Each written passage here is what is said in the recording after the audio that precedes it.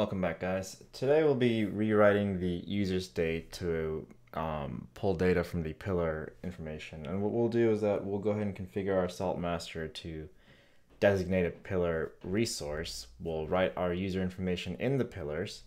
We'll make sure it's synced with the minions, and then once it's synced, then we'll go ahead and pull the pillar information into the user or into the salt state, and then it will go ahead and create the user that way. Now, the benefit of doing it this way is that you can iterate through the pillars. So let's say you have like 10 users. Rather than making 10 salt states, you just make one salt state that has a for loop that iterates through the pillar, and then just goes ahead and creates that user.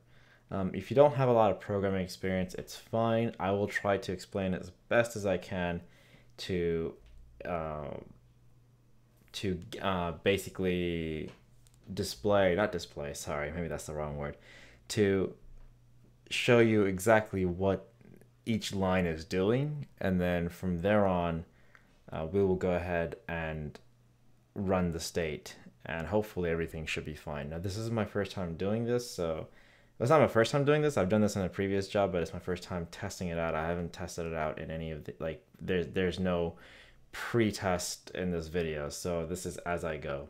So we may run into some issues, and I expect to run into some issues, and hopefully I can show you some of those issues and how to diagnose those issues and go from there. So we're going to go ahead and create the pillar data here. I know it's a little misconceiving to say salt states and having pillars into the salt states, but I don't really want to go ahead and mess around with the file structure a little anymore. So you can mess around with it, so you keep your salt states in a completely separate folder from the parent. But it really doesn't matter. So what I'm going to go ahead and do is I'm going to go ahead and create a new folder. I'll name it pillars. And I'll have pillars for each environment as well. Although it's not really necessary, you can go ahead and use the base pillars and pull whatever data you need. But just to show you that it is possible, we can create pillars for each environment. So what I'm going to do is that I'm going to go ahead and create base in pillars. So this is for the base environment. And then I'll create dev and QA. So create dev and QA. Now notice I haven't put prod here because there's really no, it's just going to be another environment to push onto. There's no point. We haven't really even touched QA, so I don't see a reason to put prod. However, in a real world experience, you probably should go ahead and create a prod environment as well. Now, another way I should probably mention is that these environments, another way to do this is to use Git branches. So like master being prod, integration or something else being QA, and development branch being development. That way you keep the branches separate and only merge what's supposed to be merged. So you use a feature branch and so on. I'll go ahead and create that sort of environment in more advanced videos. This is for but let's just go ahead and use this for the basic ones. All right, so again, each of these, just like the salt state environments, each of these need a top.sls. So we'll go ahead and create a top.sls here, and we'll say and we'll create one here.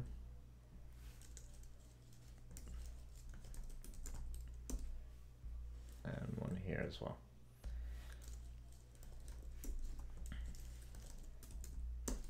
Okay, so I don't really need any of these as of yet. All right, so we went ahead and created these particular directories and files. So let's go ahead and configure the salt master. So this is my salt master, is where we left off with the high states. So if I do vi/salt/master.d/roots.conf, technically this is a, oops, I need to be sudo. technically this is a roots, it's pillar roots, not exactly file roots. So we're gonna go ahead and create a new direct dictionary key. If you know your YAML, you know that's a dictionary key called pillar roots. And from here, we're gonna have, use 2 spaces, don't use tabs. We'll have the base environment, and that's gonna be /saltstates /pillars. I believe it's pillars or pillar, yeah, pillars. And we'll have base, and then we'll have dev.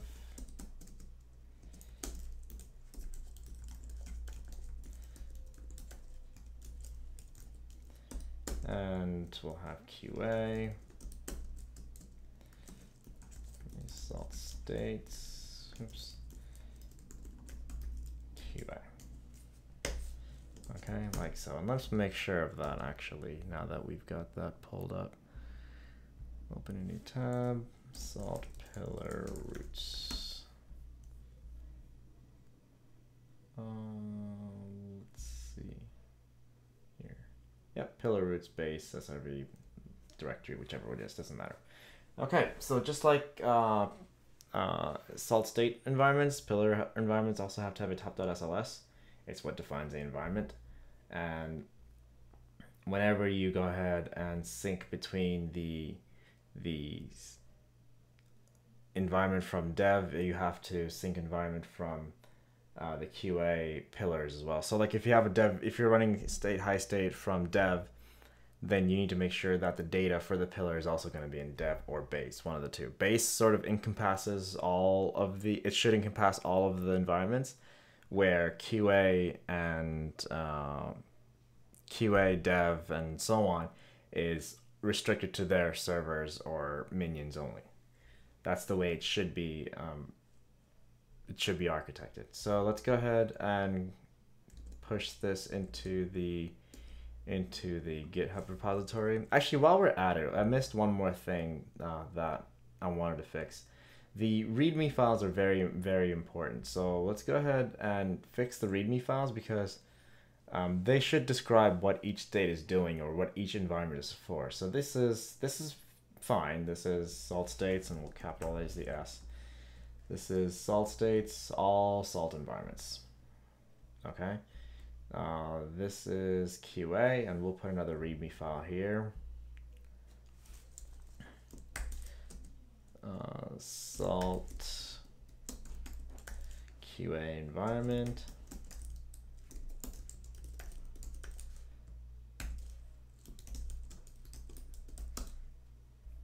And then we'll do the same thing for dev.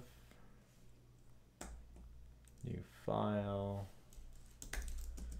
Salt dev environment.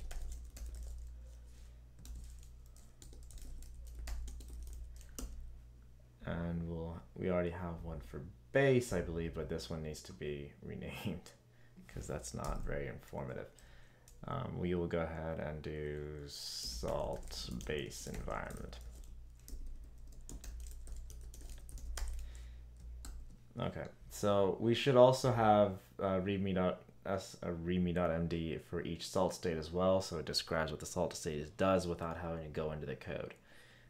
This one here, as we can see, it installs Apache and it puts the index.html there in the var www.html, and it enables a service. So what I'd like to do is that here we'll create a new file, and we'll say this is state Apache,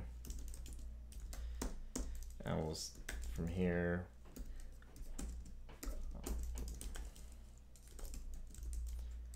now I like to do sort of bullet or list of steps of things that SaltState does rather than having a whole paragraph there. You want to be able to describe what it does in very short and concise manner. So what I'm going to do is I'm just going to go ahead and create bullet points, and that's going to say it installs Apache, creates index.html from template source and enables Apache service. And that's all it does. You can have a contributor of who created this particular state or who started it and so on, but there's no really need for any of that. Anyways, you want to keep this file short and concise. So just like so. And this one here will have the same deal. This is state users. And let's follow the same sort of pattern. Yep, so state users, what this does, and let's get rid of that period actually.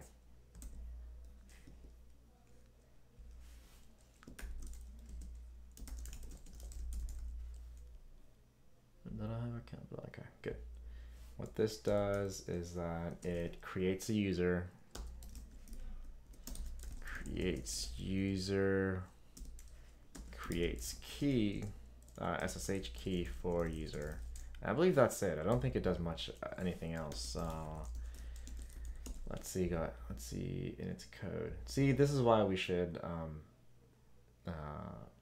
always have a README so we can not have to look at the code. So it creates the user, but it also sets the UID as well as the group, and also creates a key, which you already have. So it creates the user, sets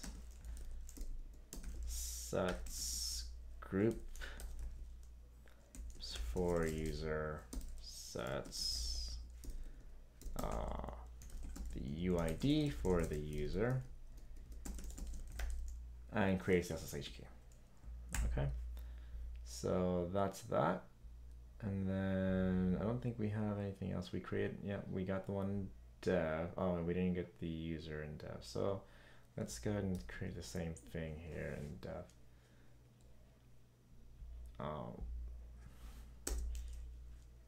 From source keys. So we'll create another readme.md here.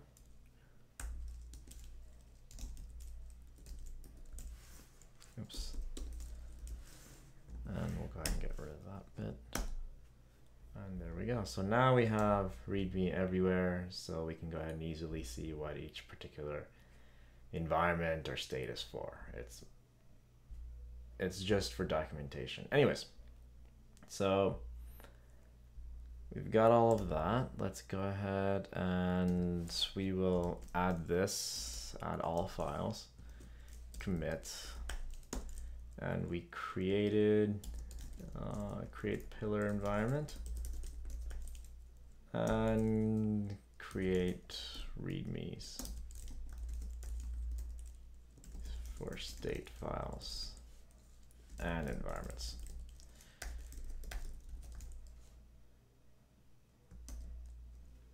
Okay.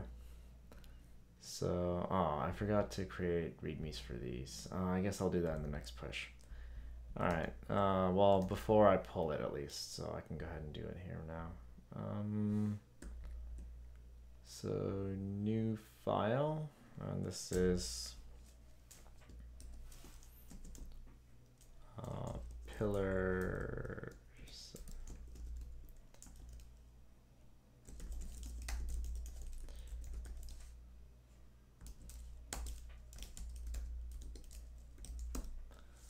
There we go. This is pillar for base environment. This is pillar for dev environment, and so on.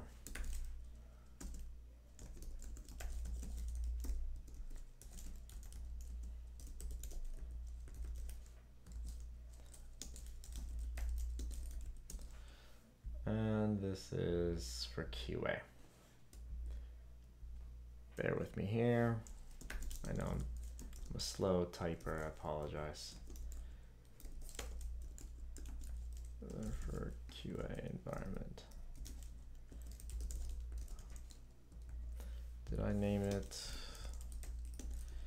Oh, the syntactics is a pillar? Yeah, okay, great. All right, so let me go ahead and close all of that. We don't need it anymore. And then we'll go ahead and add commit, create README for pillar environments. And we'll push it in a second. So I've got the pillars created, or sorry, the pillar README created, and then we need to create the pillars, which is very similar to creating the states and assigning them to top.sls. The difference between the pillar and the states is that when you have a state, you don't have to have the state in the top.sls because they can be executed individually via SaltCLI. However, for the pillar, you have to have the pillar in the top.sls for that particular environment. If you do not have it for that environment, then it's gonna go ahead and not actually push any data through, and you'll have missing data when you try to call the pillar information into the state. So it has to be synced that way. You cannot sync pillar information without putting it in top.sls. Right. With that said, let's go ahead and push this. All right. Allow. Cool. Unfortunately, this video is going to be a little long, so what I'm going to do is I'm going to go ahead and split up the video from here into 2 videos. So we're going to go ahead and carry on to the next one from here on. I'll see you guys then.